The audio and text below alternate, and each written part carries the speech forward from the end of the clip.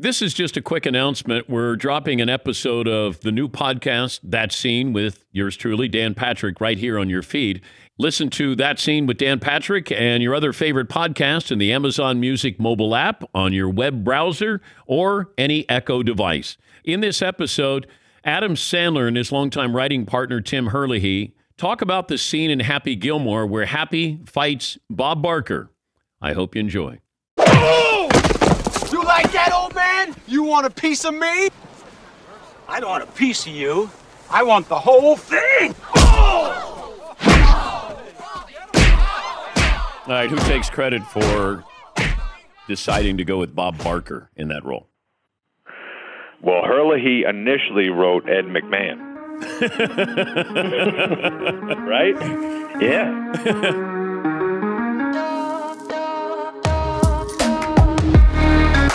Hi, I'm Dan Patrick, and this is IMDb's That Scene, an Amazon original, the podcast where I talk to some of Hollywood's top actors, directors, and producers about some of their most iconic scenes that have defined their careers, helped shape the cinematic landscape, and have even become fixtures in pop culture.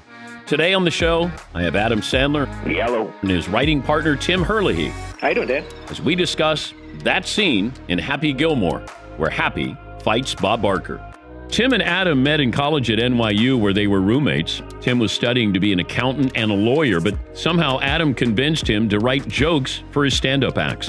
When Adam was picked up by Saturday Night Live, Tim continued to collaborate with him and became a staff writer and eventually a producer. Adam and Tim have since collaborated on 22 movies that have grossed a combined $3 billion at the worldwide box office.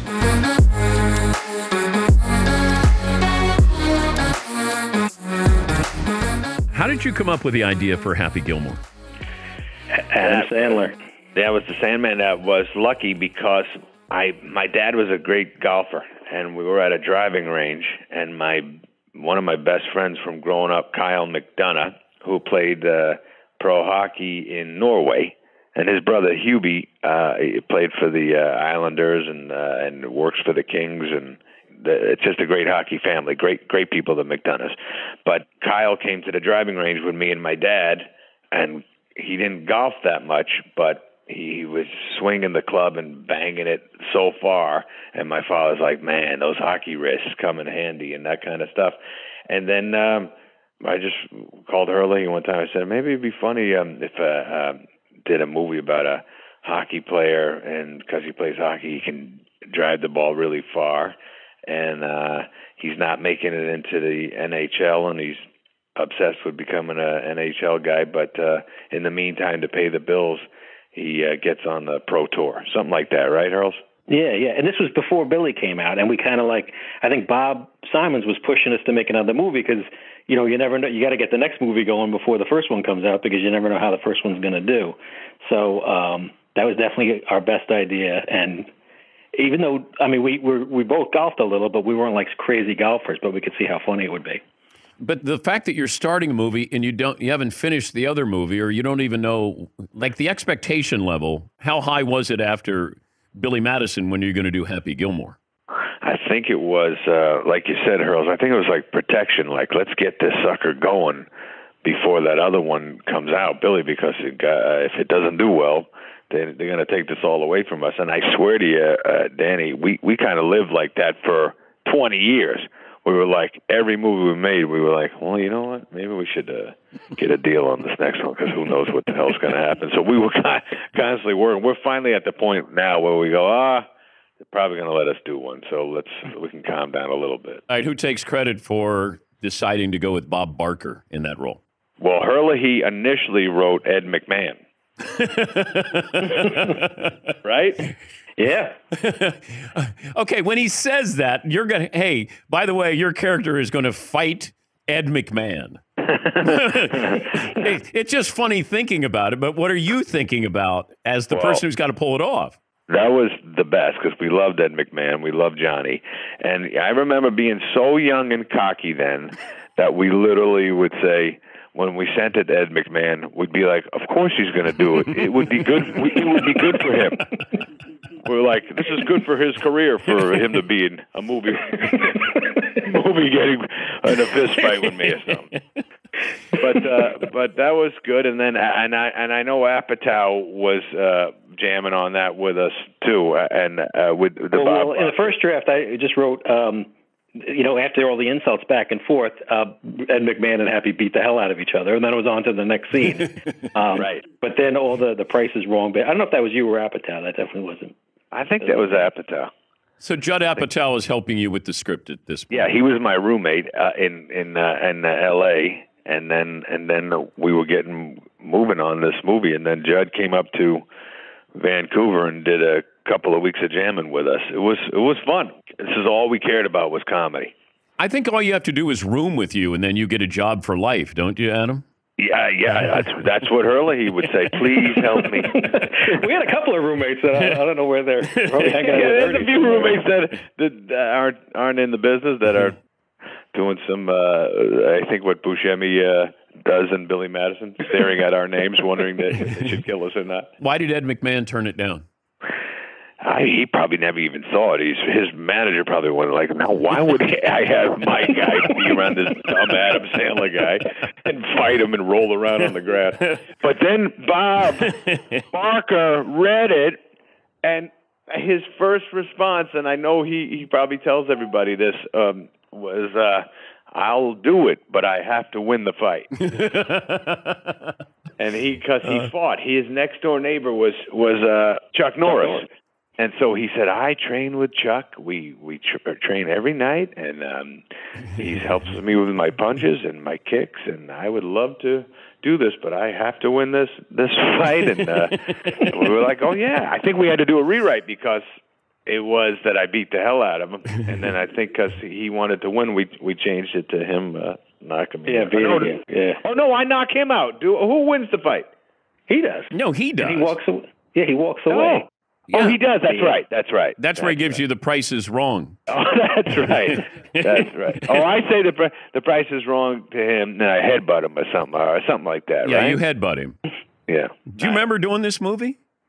Yes, that was at a great golf course in Vancouver. Big Bear, what was it called? Bear Golf Club, and we were rolling around, and it was the greatest time. And he had a stuntman too. He had a stuntman that would do some of the rolls, and that guy was like 42 years old. We were like, "What the hell happened?"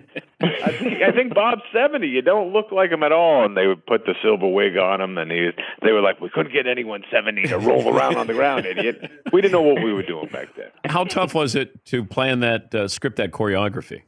We got there early in the morning, did it, kind of beat for beat with Dennis Dugan, the director, and we did it in the morning, right? I wasn't there that day. Oh, yeah, you were busy. Yeah, Hurley was there every day on Billy Madison, and then all of a sudden was like he'd show up once every 2 weeks. Yeah, you got. I was writing The Wedding Singer. That's what I was doing. Oh, take it easy, Hurley. He was writing The Wedding smash hit is what I was doing.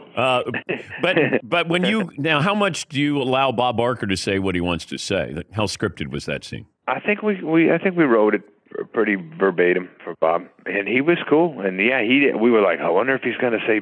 I wonder. And then when he said. At the end, everyone was applauding and hugging him, and it was like the greatest moment. Yeah. Anybody get hurt? No, I don't think I I think I fell on my head. It was slippery that morning because of the morning dew. I think I slipped and hit my head, but the adrenaline kept me going. I was too excited that I was doing a movie. Do you have Vern Lundquist in that scene as the announcer?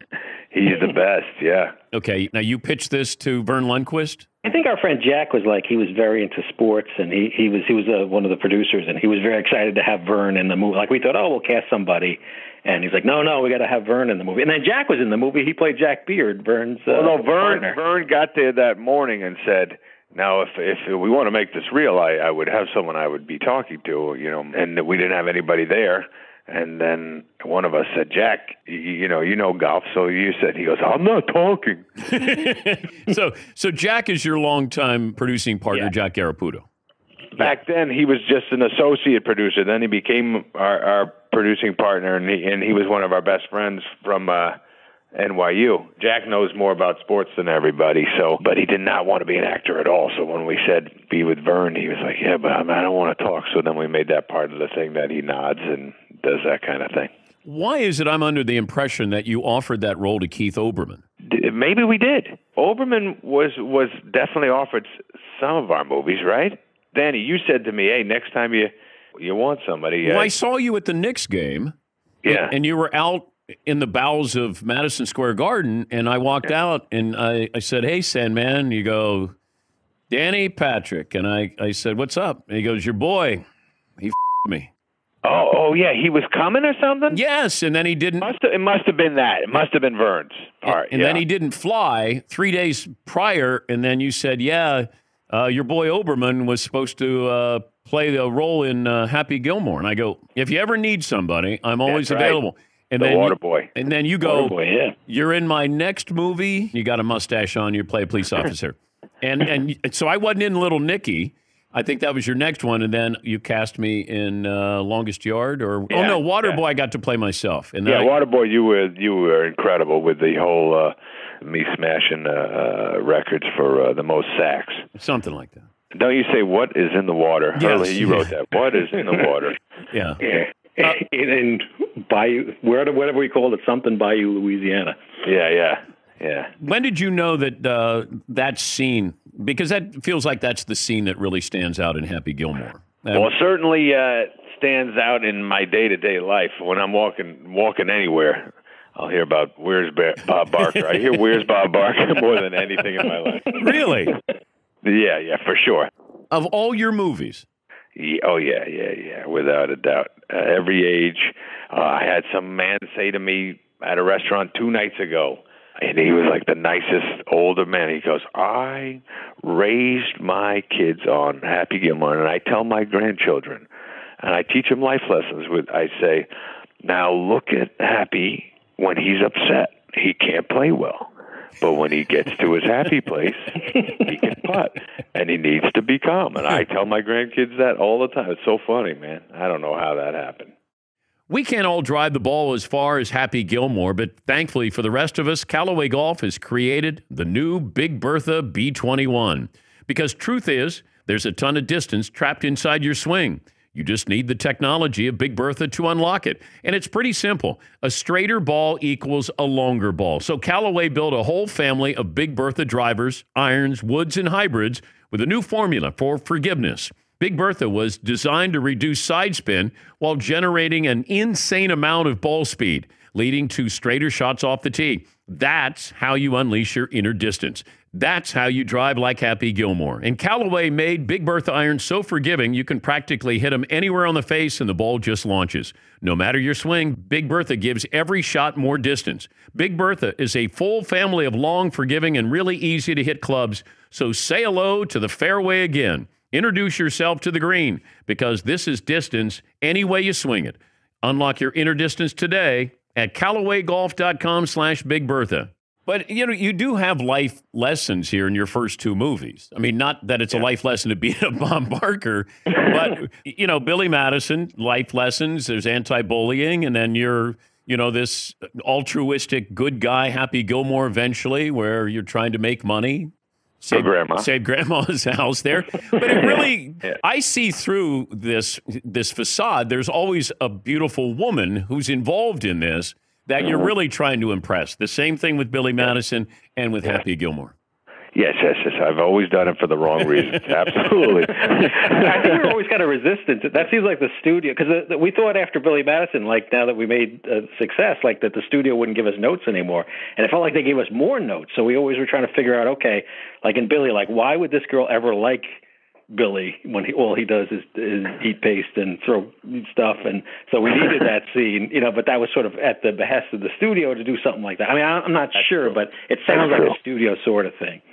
Yeah. I can't imagine that. Did you do a table read with Bob Barker? I don't think so. I don't think Bob was cast then. I think we did a table read, and I remember Covert was playing the homeless caddy. Oh, that's right. Alan Covert, who was a producer, collaborator of yours for a long, long time. Anybody else you found a little difficult or trickier to get on board? I remember Chris McDonald when he was Shooter McGavin, and we were trying to talk him into doing the movie because he didn't take it right away. He was, what was that great movie he was in with Thelma and Louise? Thelma and Louise. But he was shooting some other movie. He was in the same hotel as us. Yeah, and we saw him, and we met him, and we had lunch with him, and we were like, we got this movie, we're doing it, we would love you to be the guy. And he was kind of like just in a different league than us because he was working with movie stars, and we were still goofy. And then he finally said, yeah, but... And then I remember on this scene where I break the bottle, and I go, I threaten him with a bottle. In real life, Chris McDonald's a tough dude. So he was like, I don't know, man. I'm afraid of this guy. Like he was always a little like, because I was 3 inches shorter than him, and he looked like he was bigger than me. He was always like, I got to be afraid of this guy. I'm like, yeah, you probably have been scared of a crazy person before. Doesn't matter how big they are. He'd be like, yeah, but wow, I got to be afraid of you. Like, wow. He was having a hard time with that for a minute. But that was that's what he's known for now, right? Oh, yeah, he's shooter. He's great. He's great. And he's one of the family member for life. I do remember it was a moment to get Chris to say yes, right, Hurley? What made him do it? I don't even know. He saw us in the lobby at one point, and after we had asked him, and he saw us, and he turned around the other way and pretended he didn't see us, and we chased him through the lobby. Yeah. Yeah, I think it was just he was hanging out with the real players, and then he saw how excited we were. Come be in our movie.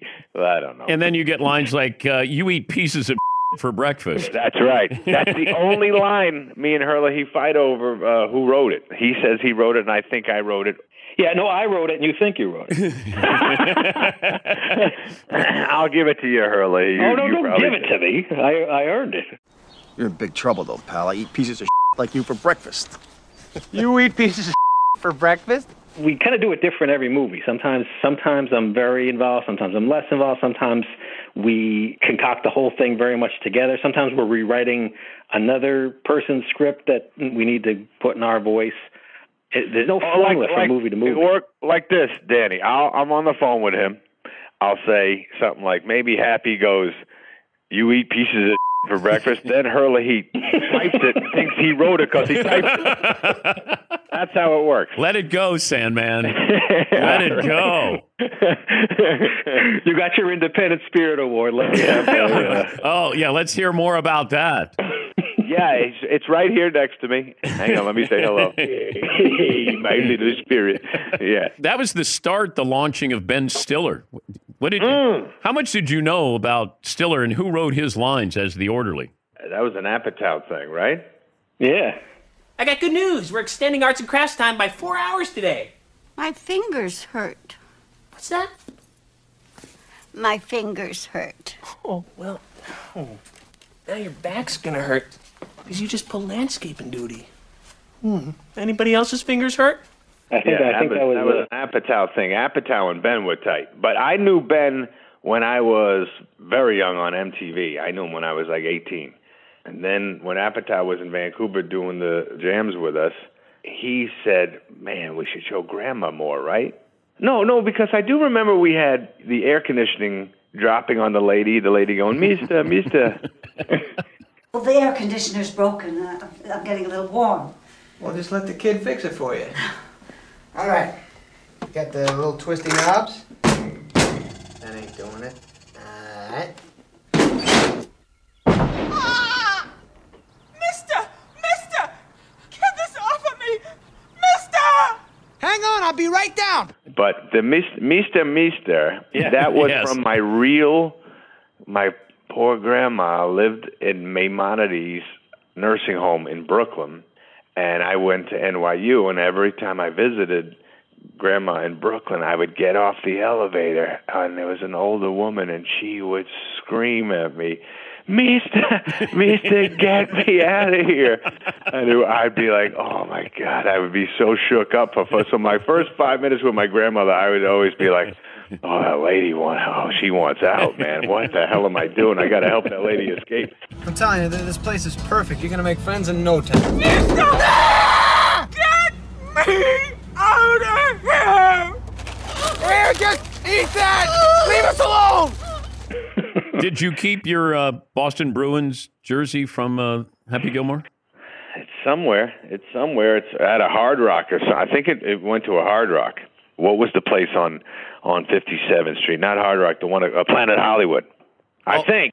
Yeah, but they went out of business. They didn't keep great track of that stuff back in the day. They'd have like wardrobe sales on the last day, and you could buy like stuff from the wardrobe for like $1 and stuff. Really?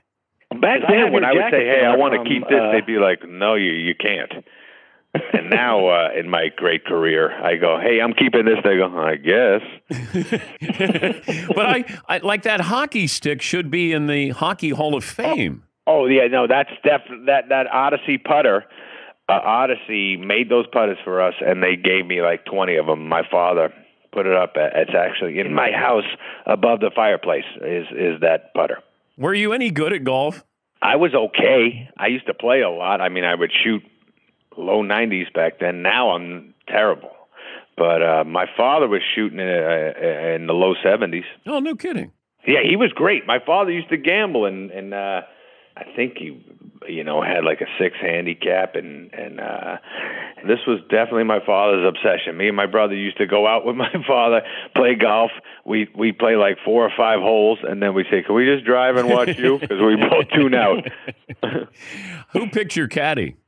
That was Herlihy. He wrote the covert of it all. And didn't you write It's Alan Covert, Hurls? Is that how that happened? Because I forget, Covert, he wasn't in Billy, or he was supposed to be something in Billy, and the studio wouldn't let us have him. So I think we felt like we owed him a little bit.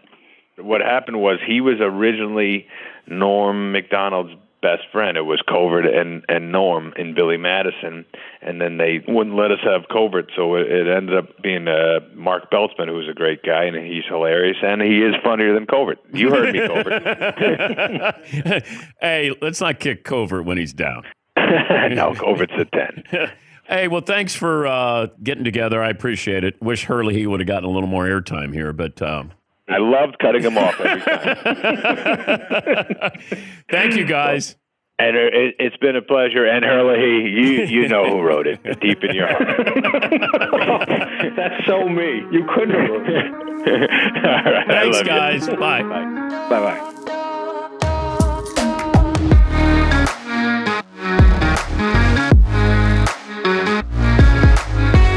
Listen to That Scene with Dan Patrick and other favorite podcasts in the Amazon Music mobile app, on your web browser, or any Echo device. Then make sure to follow us to get more episodes featuring celebrities like David Spade, Olivia Newton-John, Will Ferrell, and Bryan Cranston, only on Amazon Music.